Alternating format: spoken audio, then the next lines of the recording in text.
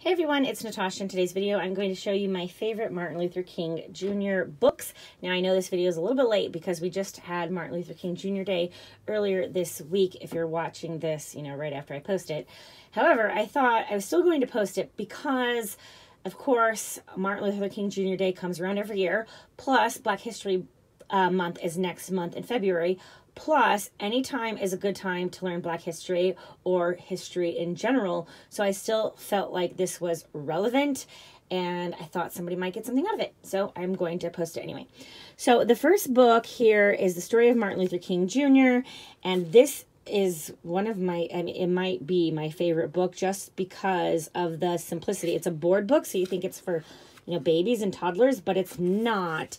It is a perfect early elementary book, in my opinion.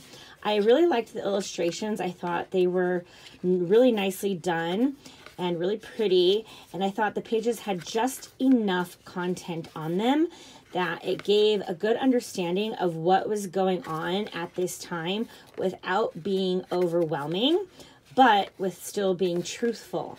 And so I thought that this book was really good. So I definitely recommend this one.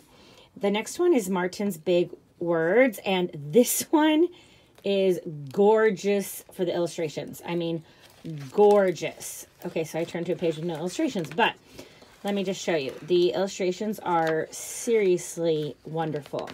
So, and I think it won an award for that too. Now, this book is much heavier and much deeper than this one. So even though it is a picture book, I definitely think it is appropriate for upper elementary, even middle school. I mean, it's kind of my personal opinion. I'm never too old for picture books. But this book goes through what was happening, but also on every page has a quote that ties it in from Martin Luther King Jr. I guess I shouldn't say every page, but almost every page. So this one was really, really nice. I really liked this one, but it does deal with his death and beatings and murders and, all of that kind of stuff. So it's some heavy stuff in this book, but history is heavy. So, but just keep that in mind.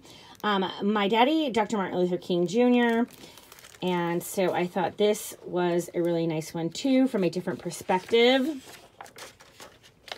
And again, I thought the illustrations were very nicely done. I really like the illustrations in these books. They're quite beautiful.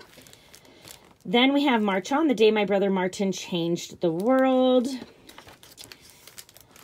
And so this one has a lot more text. I think this one, yeah, I'm pretty sure this one out of all of them had the most text. And so this one, for sure, you're going to lose the lower elementary kiddos. So I do not recommend this one for lower elementary. I didn't even read this one to my kindergartner. This is just too much for her. This is definitely more for upper elementary, like my 3rd and my 5th grader, or even, again, middle school. I mean, I keep saying this, but I think you can take a book like this even into high school, honestly. So, because it is so well made and there's so much content here, but it's not babyish. It just happens to be a picture book. And so anyway, this was really good for the older crowd. And then this one, My Brother Martin, and this one was really nice too. I really enjoyed this one. And let me show you. It talks more, and this one it talks more about his early days. This is just so cute. Look at the baby. Oh my gosh, that's supposed to be baby Martin. I mean, it's just so adorable. It talks about, him growing up and the pranks he used to play. It connects kids, instantly because they can see, they're just kids like them. And it talks about their white neighbors and how they used to play with him. And then the day that basically that stopped.